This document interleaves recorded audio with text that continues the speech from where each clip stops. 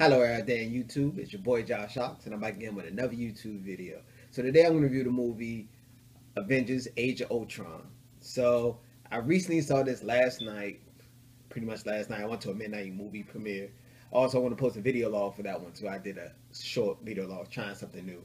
But brief synopsis of it. I'm not going to go in detail. This is a non-spoiler review. Maybe I'll do a later one with spoilers.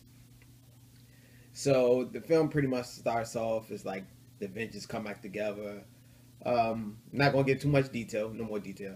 Let's say Tony Stark's created artificial intelligence, which he wanted to use to save the world. So the Avengers really don't have to work; they can relax and make sure the world was safe. But that pretty much backfired on him, and he created Ultron. So Ultron pretty much established that humans are the biggest threats. Blah blah. Blah. Fast forward. Okay, so I want to discuss the pros and the cons and give my overall rating, what I recommend. So the pros of this film, it had great action scenes. Pretty much, it was mainly action packed throughout the whole movie, and I like the special effects. Like the CGI was pretty much amazing in this film.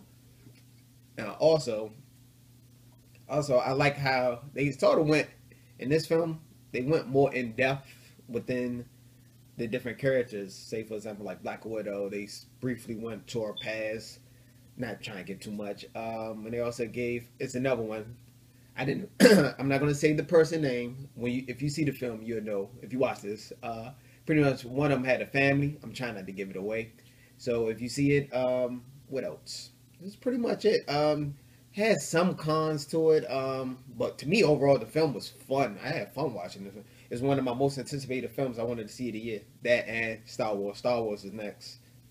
And also the cons. Only con I had was pretty much it was like somewhat too. To me, it seemed like a recycled a little like from the first Avengers. Like for example, like remember they had the alien soldiers or the army pretty much coming to Earth, destroying New York. But this one they pretty much had a robot army from Ultron. It has similarities. It's not the same. They sort of like took different elements, somewhat the same, just changed it a little. The development, the character development, to me, they should have did. To me, the film should have been longer for more character development, especially for like Ultron, because Ultron briefly, it's not really a spoiler. Pretty much, Tony Stark created him. Then pretty much the next minute, he wanted to destroy all humans, which I think they should have spent maybe 10 minutes explaining how he came across that. He just woke up, he was created, and he found humans was the biggest threat. Which to me, the film has some plot holes in it, and it felt a little rushed at sometimes, like they just rushed. I like how they had Quicksilver, the two characters. Quicksilver, they did pretty good. They did pretty good. It was pretty. They briefly talked about him, like briefly talked about him, maybe for like a minute. Then they moved on to it, and pretty much they should have went more into their past too. They briefly talked about like an incident, and that was it. So I only thing I would probably suggest maybe give more time for the character development, but allegedly it was supposed to be 3.5, but they cut it down to like 2.5 hours. So on the Blu-ray DVD collection edition, they're gonna have the uncut scenes in there. So that's a plus for the DVD market. So DVD, Blu-ray. So if I had to rate this film from a 1 to a 10, I would have to give this film an 8.5, a B plus. It was so close, better than the first one. I would say it's just as good as the first one, just as good as fun. I think the story went in more depth than the first one, so I think it had a better storyline, a little bit better storyline, just a tad bit than the first one.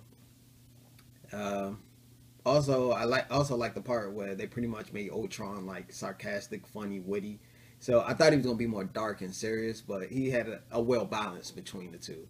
So thanks for watching. I recommend you go see this film in the movie theaters. I had an IMAX 3D experience. I loved it, enjoyed it.